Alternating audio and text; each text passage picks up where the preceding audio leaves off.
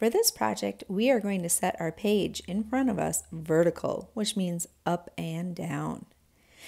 I am using a coffee filter, and notice the coffee filter is a little bit bigger than my page.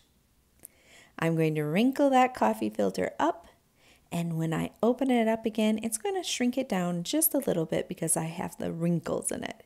Now it fits on there perfectly.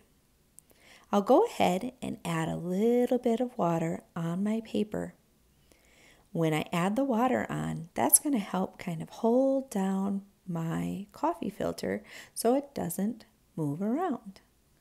Adding a little bit of extra water on top of my coffee filter will help it stay in place as well. I'm actually using quite a bit of water. Not so much that I start creating puddles, but I do want to make sure that the coffee filter is nice and wet.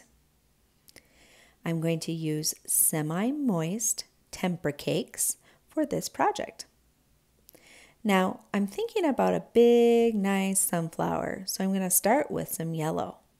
And I'm adding some stripes right on top of the coffee filter. Every once in a while, I need to get some more water and go back into my cake. Then, when I have created a circle all the way around my coffee filter, I'm going to switch to a different color. In this case, I'm going to use blue. I'll fill in the center of my flower with blue.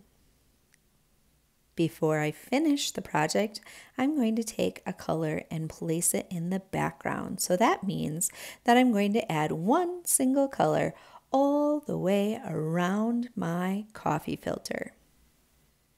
After the paper and the coffee filter are completely dry, I'm going to remove the coffee filter and we're going to use oil pastel to create my flower. I started by making a nice circle right on top of that blue center. Now I'm looking very closely at a sunflower image. I noticed that you can see all the little seeds inside this center. So that's what I'm doing right now, is creating many different seeds for the center. Now I'm going to add the petals on the outside of my flower. You can see that I'm using warm colors. Warm colors are red, orange, and yellow. I'm going ahead and making several petals all the way around that center circle. I do it by curving out and back in, and then out and back in. Some of my petals I'm going to color in with my oil pastel. I'm also choosing to leave some of the petals so that you can see the paint behind. I'll do this until I complete the whole circle of the flower. Now that that's finished, I'm going to add the final details, which is the stem. A stem is simply going to be 2 lines that go from the flower down to the bottom of my page.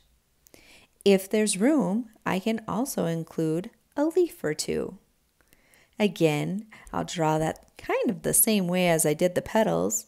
I can add some details inside or color it in.